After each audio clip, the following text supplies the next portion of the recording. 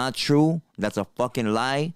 The homies that were on that couch right there, you know, should have rose up when that shit got called out. When that shit got called out on that fucking lame ass show, they should have stood up. That's a big disrespect, homie. It's like saying I mean, you're from Oaxaca, right? Yeah. Hey, homie, Oaxacans, you motherfuckers are snitches, homie. I heard you about to snitch, homie. Yeah. Take flight, dog. What do you mean, homie? Like, what are you talking about? Yeah.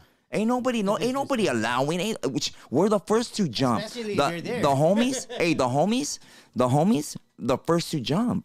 The most structured, homie. That's why motherfuckers don't fuck with homies in jail. Yeah. They know that. They know the program. Yeah. Motherfucking structure. It's structure, bro. Ain't nobody saying, oh, here, you can go ahead and rat on that ethnicity. Chale. How is that? That's who says that? That doesn't make sense. Who says that? Now, what would you say held these individuals back from doing exactly what they probably should have done?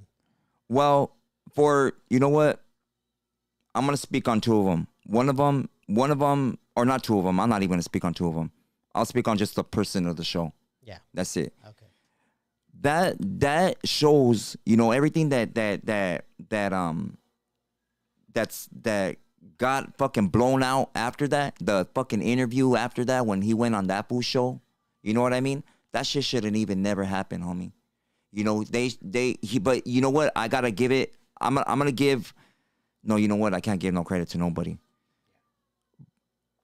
The one dude of the show didn't know old boy was gonna show up, right?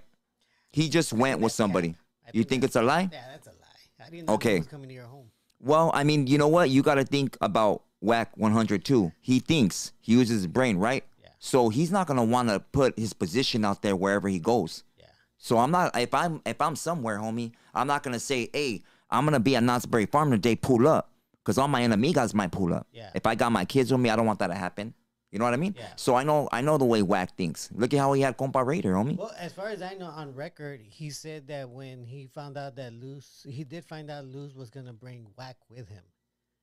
Okay, so you're saying he knew. Okay, so whether he knew or not, let's say he knew, right? Let's say he knew. The Vato already smutted him up on camera, homie. He already called him a whole rat. Yeah. There's videos, all the clips of all that, even when he smutted me up, and when he smutted you up, and everybody else. You know, when he was sitting on that other dude's lap. Oh, yeah. Fucking Kelly sack. Yeah.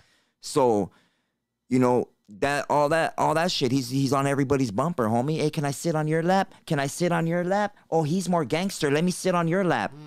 Oh, come to my show. Yeah. Let's have a Diddy party.